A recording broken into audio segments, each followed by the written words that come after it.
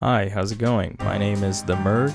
Welcome to the channel. Today we're going to talk about 5 characteristics of life and 3 of the most well-known theories in biology. This is my very first video in the series, and if you like what you see, please click the subscribe button and the like button. You can also share it with all your friends as well if you think this might help them. Without further ado, let's get started. So you can ask yourself a couple of weird questions like what is life and what does it mean to be alive? There are a lot of ways to actually describe living organisms, and there's been actually a lot of debate between scientists on how exactly to describe what being alive means. However, scientists have grudgingly agreed that living organisms all share 5 similar traits. These 5 key features are what it takes, at a minimum, to be considered alive. The organism must have cells, or at least one cell, particularly membrane-bound cells that regulate what goes in and out and protects it from the environment. The organism must also be able to replicate. We're talking about reproduction, creating offsprings, and even cloning oneself. For example, one bacterium splitting into 2 bacteria. Evolution is the process by which different kinds of living organisms are thought to have developed and diversified from earlier forms, from earlier ancestors. When we talk about information, we're referring to organisms' genes, not those genes, that contain information about its genetics and hereditary features. Information may also come from our environment, but to a lesser extent. Even now, our cells in our bodies are using this information to build things in our bodies to keep us alive. To maintain life and all that we mentioned so far, life needs energy. Different organisms require and acquire energy in different ways. For example, how you would see plants absorb sunlight and how animals eat food.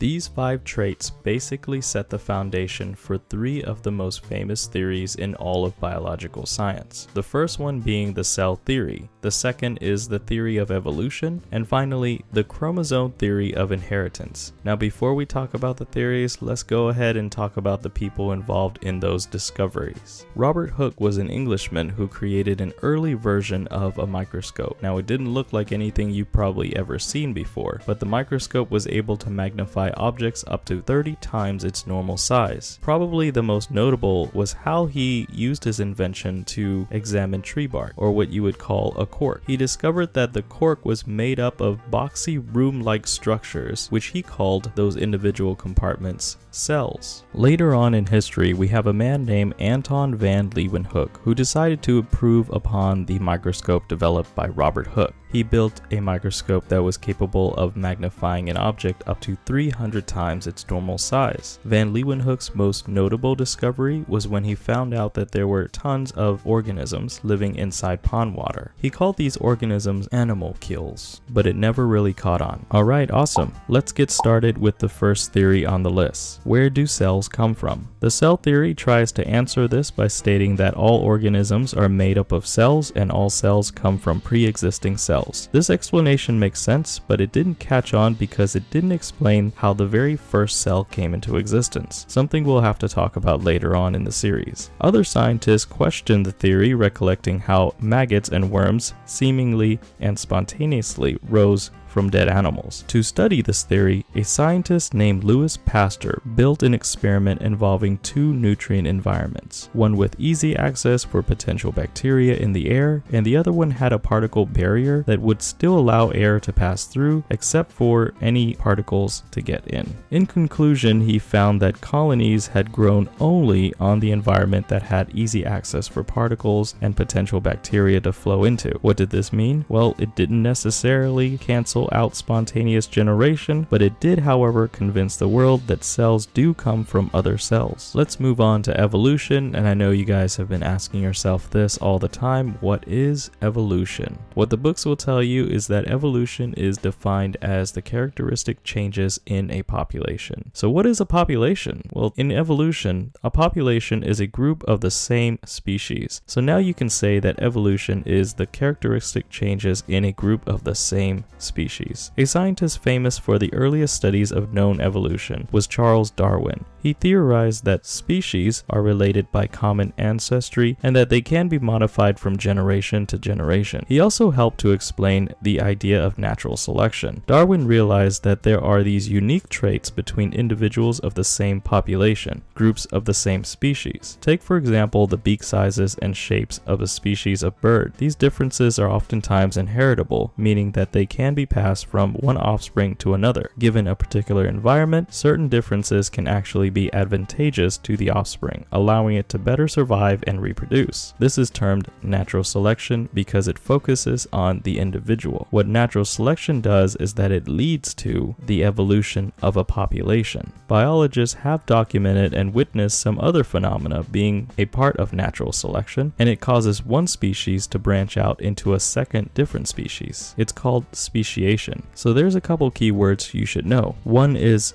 fitness, which means how well are you able to reproduce offspring? And the second is adaptation. This is the trait you have in your possession that improves your chances of fitness. Just think of fitness as a gauge on how many babies you can make, and adaptation as a tool that you use to increase that gauge.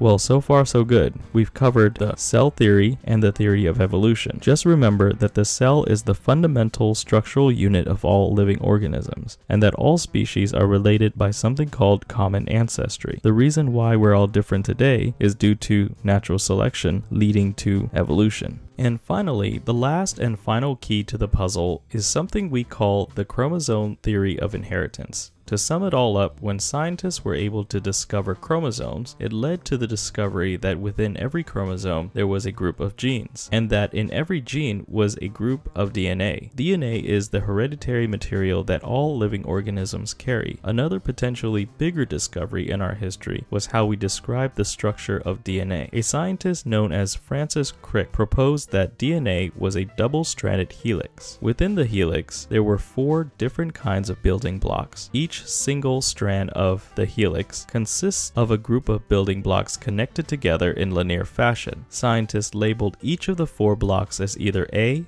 T, C, or G. With any particular combination and length of these blocks, it creates a code or information a living organism or creature needs to live. Remember when we said double-stranded? Well, both strands follow similar linear designs but in different sequences. What keeps them connected is the attraction between certain letters. You should know that in DNA strands, A on one strand always pairs with T on the other, and C always pairs with G. Scientists were now able to describe the flow of information from how DNA codes for RNA and how RNA codes for proteins. They called this the central dogma. We'll get into RNA later in the series, but for now, RNA is the framework for making proteins, and proteins carry out important tasks to keep you alive. Well, that's it for now. Regarding the cell theory, how do you think the first cells came about? I would love to hear your thoughts in the comments below. We might get a better understanding of that at some point in the series. I would love to hear some feedback from you about the channel, and again, if you like the channel, press the like button, smash the subscribe button, and share it with your fellow classmates.